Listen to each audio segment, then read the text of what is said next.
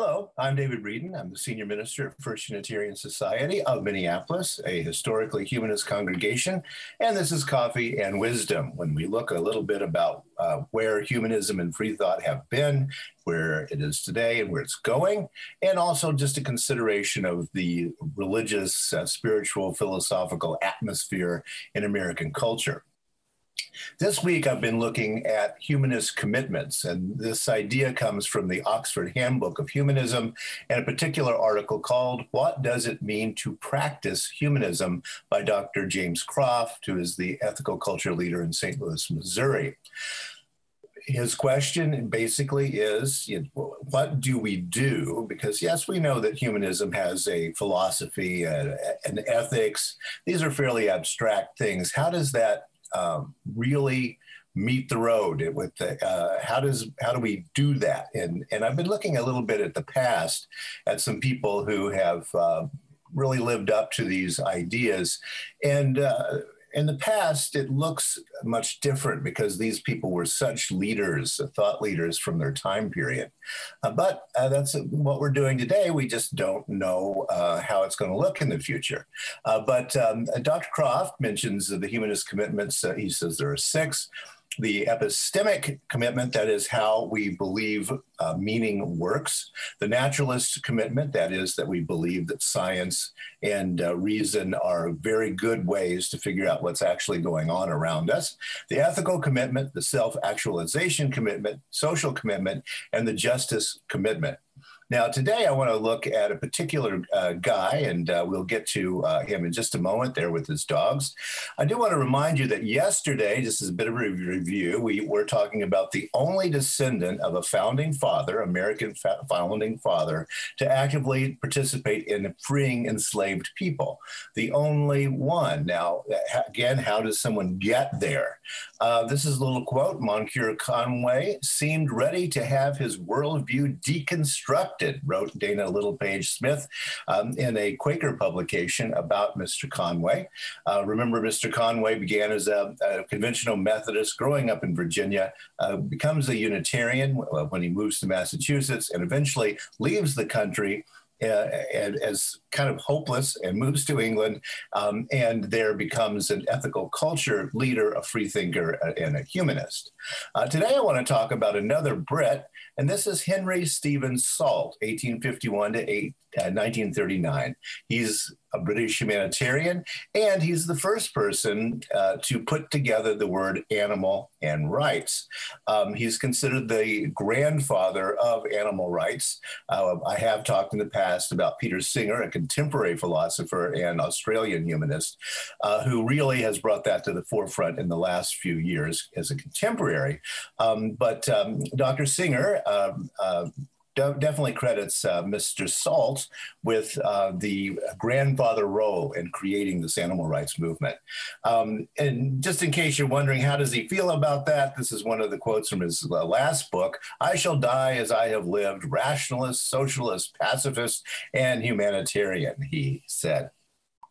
His first publication was something that put those two words together, animals and rights, considered in relation to social progress. And the publication date there is 1894. Also, you notice there's an American who wrote an essay, a doctor who wrote an essay about vivisection in America. Again, animal cruelty, animal rights, and how to deal with these new issues and to think about them.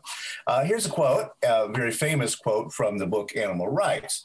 If we are ever going to do justice to the lower races, and he's not talking about thinking about any human beings as a lower race, he's talking about other sentient beings, animals.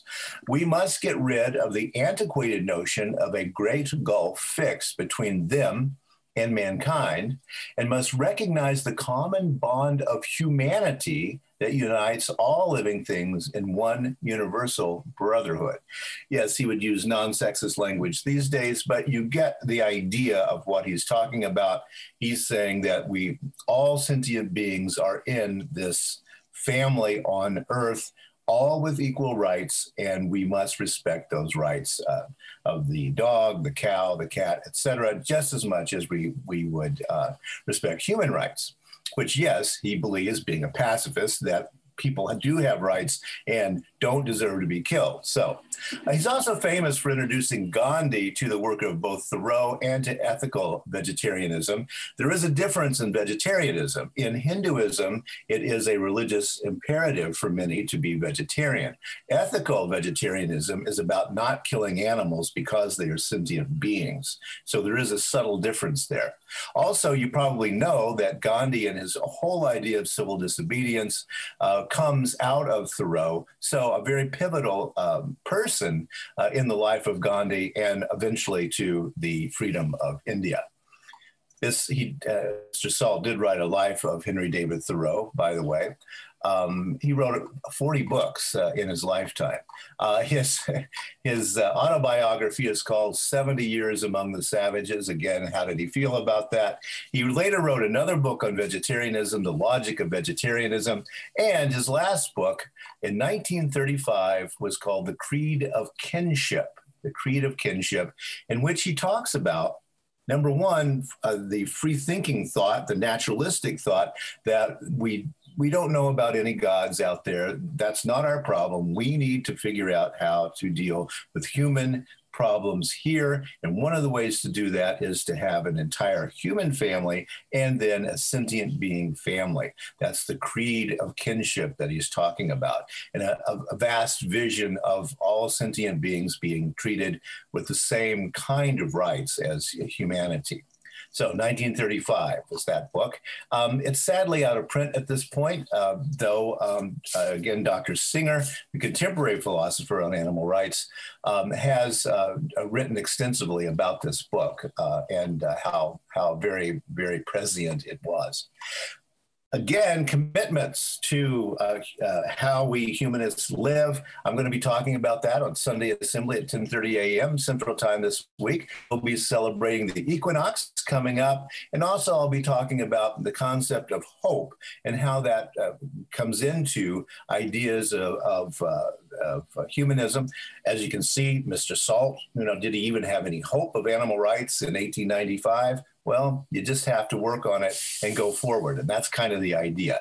You can see all the things that are going on at our Humanist congregation on YouTube, Facebook, Twitter, Instagram. And you can help us out bringing the voice of humanism out to the world by going to firstunitarian.org/donate or to PayPal. Thanks a lot, and I'll be back tomorrow.